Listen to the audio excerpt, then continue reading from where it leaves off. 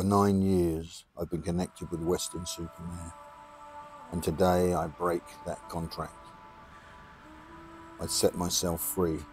I leave an offering of a deerskin bag and a full set of rooms at a place where I experienced spirits from other realms and dimensions. This place is called Uphill.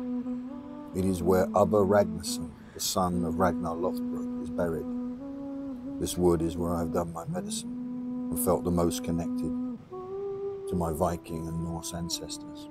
Weston-super-Mare was once called Winterstone. It was the home of the great heathen army. I left a rune in a tree to mark my passing and a gift for those who come after me.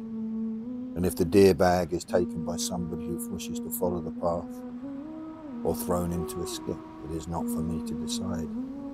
It is just to let it be and find its rightful place. I'm now walking towards the actual burial mound where Ubba lays. I sat here on Samhain 8 years ago as it rained, and I talked with the ancestors, and I talked with myself from another dimension, from another realm. And now I go to leave an offering. Over the whole of Weston I scattered a full set of rooms. All except one, I left offerings and magical tools where others may come across them. And finally, this was the place, the last rune was to be left. And that rune is Thoraz, Thor's hammer.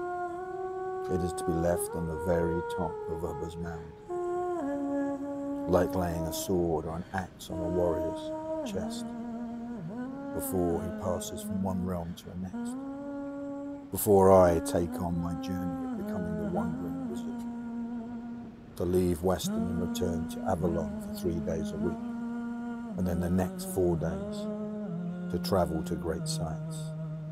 Glastonbury is there in the distance, Innis Woodrum in the old druid man. Brentnall is there, and now I lay it.